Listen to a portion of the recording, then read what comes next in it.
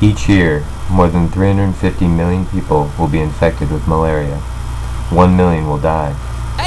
Malaria is the cause of one death every 30 seconds in Africa alone. This disease, without mercy, targets children of all ages. Everyone is a potential victim. Not long ago, malaria was a worldwide scourge, but modern medicine has all but eliminated it in developed nations. While in the United States, where malaria is little more than a passing thought, here in sub-Saharan Africa, where 90% of malaria deaths occur, it is all too real.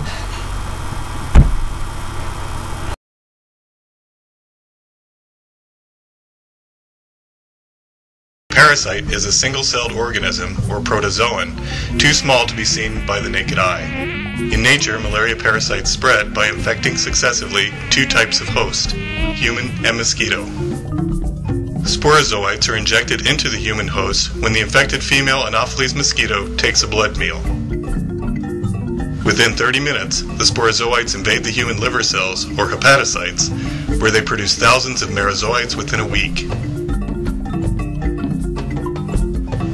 Recent studies show that the parasite buds from the dead liver cells into merosomes, thereby cloaking themselves from the human immune system. The merosomes enter the bloodstream from the liver. The merozoites are released from the merosomes, where they invade and infect red blood cells. The growing parasite consumes and degrades intracellular proteins in the red blood cells, mainly hemoglobin. The parasite multiplies in the red blood cells to form new merozoites. This typically takes 2 days. These blood stages are responsible for the symptoms of malaria, including fevers, shivering, anemia, pain in the joints, headache, and severe vomiting. If left untreated, the disease may progress to severe anemia, convulsions, coma, and death. The infected red blood cells adhere to capillary walls deep within the vasculature, protecting them from the normal human immune responses. Infected blood cells burst, releasing merozoites which infect new cells. Some merozoites invade the red blood cells and develop into gametocytes, the sexual stages of the parasite. This process can take 10 to 12 days. The gametocytes are drawn into another mosquito when it takes a blood meal from an infected human host.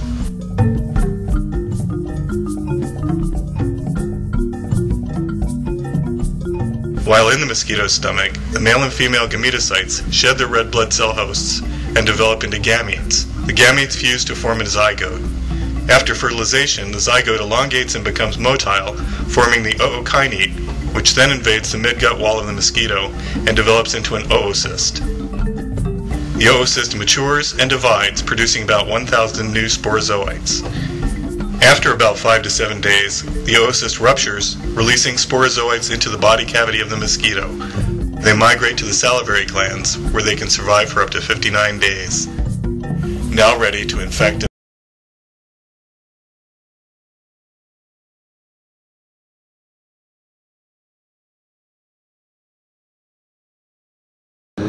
Right, so there are roughly 300 to 500 million cases of malaria reported every year, and it is true that Africa, especially sub-Saharan Africa, is disproportionately affected.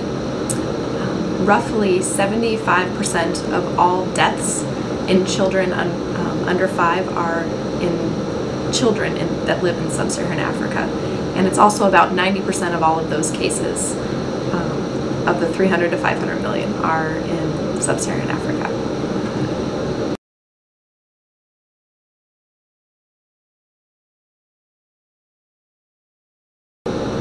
Of all of the different causes of something that the public health field likes to call disability-adjusted life years, malaria is one of the highest affected of disability-adjusted life years, especially for a single causative infectious agent. So there are other problems, including respiratory diseases and diarrheal diseases that cause a lot of disability-adjusted life years lost.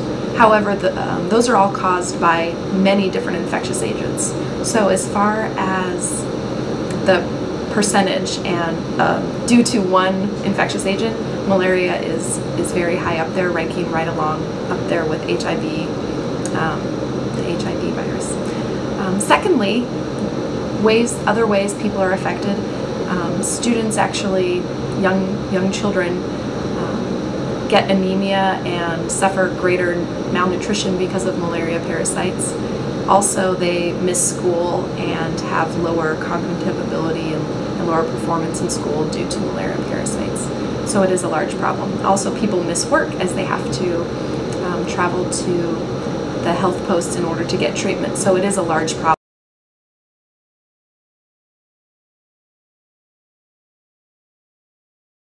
I think there are a couple of reasons for that, and it may be specific to various countries in Africa, but by and large there is less access to common healthcare health posts in many parts of rural Africa.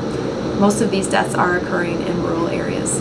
And a second reason is people don't necessarily recognize their symptoms as being caused by an infectious pathogen. Some people may think that they have another disease that was caused by another agent, or something, maybe even a superstitious type of disease. And for that reason, the people don't stop what they're doing and go and seek appropriate care from a health post that has microscopy and other diagnostic tools available. So people don't always recognize their illness as being caused by an infectious pathogen that can be cured with antimalarial drugs.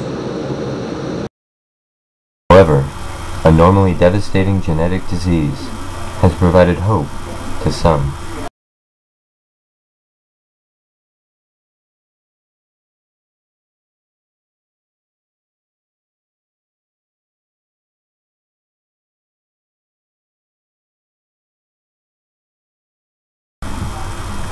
While regular red blood cells are openly susceptible to the malaria parasite, the unique shape of sickled cells prevent malaria from attaching.